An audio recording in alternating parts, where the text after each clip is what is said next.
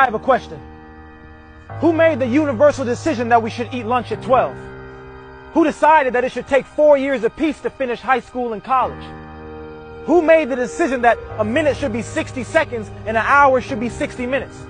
These are all questions I've been asking myself recently. And I've come to realize that while time itself was created by God, its perception was created by humanity and materialized by these clocks we put on the wall. You see, there's nowhere in this world you can go and not find a clock.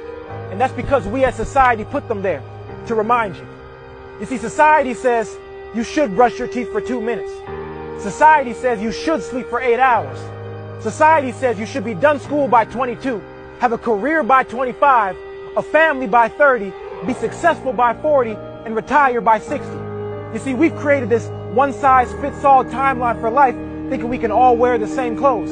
And when we personally realize that they don't fit, we blame it on ourselves, acting like we've gained weight. Stop letting society's clock dictate when you show up. My time is different from your time.